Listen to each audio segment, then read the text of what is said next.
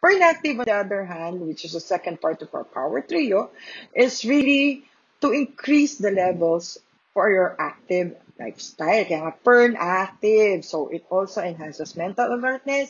It boosts the immune system. It is for anti-stress. And it has 8 vitamins and minerals na talaga kung kailangan ng ating katawan. So, bata, matanda, may sakit, wala, buntis, hindi, lalaki, babae, will really benefit from Fern Active. So, makikita ho natin na kasama niya ang vitamin B complex, na B1, B1, 2, 6, and 12.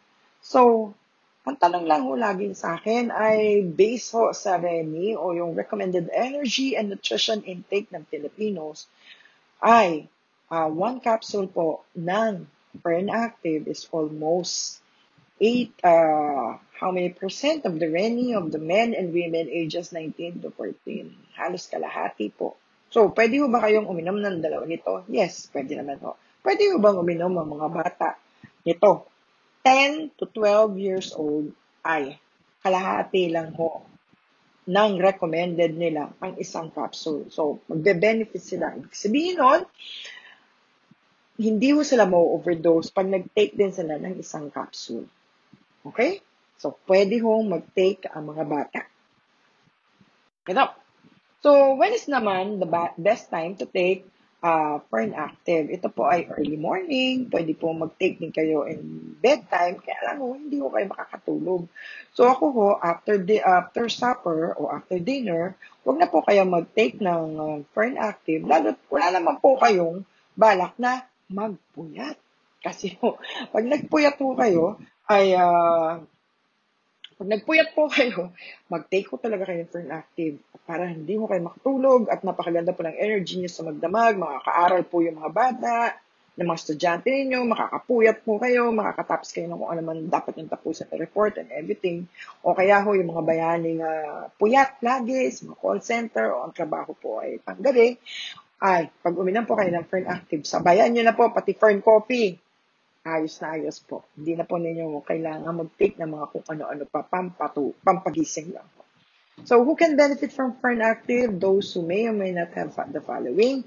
Yung mga may alcohol dependency kasi mababa po yung kanilang vitamin B complex. Yung mga may autoimmune conditions katulad ng lupus, diabetes, rheumatoid arthritis, yung may depression, kidney disease, yun ho mga may sakit katulad ng HIV, heart disease, may Alzheimer, AIDS, and cancer. Practically everybody. Sabi ko nga ho, matanda, may sakit o wala, lalaki at babae will benefit from Fern Active. Kasi yan po talaga ang ginagawa ng vitamin B complex na nasa Fern Active. Sinusupport at pinopromote po niya ang cell health at ang RBC o red blood cell growth. Importante po ito para sa mga buntis at sa mga gustong mabuntis. At importante din po ito sa atin kahit na ano pa ang ating edad. Why? Because we continuously produce our red blood cells. So, para hindi tayo maging anemic at maging healthy din ang ating brain function at ang ating mga nerve function. So, yung mga medyo nangangapal na po yung kamay o yung paa o kaya meron ng mga parang tusok-tusok, ay, magbe-benefit po kayo sa ating Fern Active. And the cardiovascular risk, it lowers the risk for stroke and even heart attack ho, yung mga na-stroke o yung nagkaroon ho ng heart attack, makaka-recover po na mabilis. Samahan niyo po ng vitamin B complex na nasa Fern Active. Okay? Ang zinc po sa Fern Active ay para sa immune system, metabolic functions, and wound healing. So, yung oxidative stress po ay nare-reduce ho nila. So, may impact ho ito. Then, sa male sexual competency. Diyos ko, that by itself, alam na ho ninyo yan. Kung ba't favorite ho yan ng mga lalaki, ang Fern Active. Kasi nga po, active. Ayan, kayo na ho ang mag-conclude niyan. So, ang Fern Active po on women, important po ito sa pregnant women para ho sa pag-develop ng fetal brain o yung brain po ng bata sa loob na sinapupunan. And it lowers the risk for preeclampsia. Yun hong nag-iis din po siya ng yung gusto mong masuka sa umaga o sa maghapon. And it really boosts our energy levels and reduces the risk for anemia. Inactive and men, sabi ko nga kanina, increases the testosterone levels.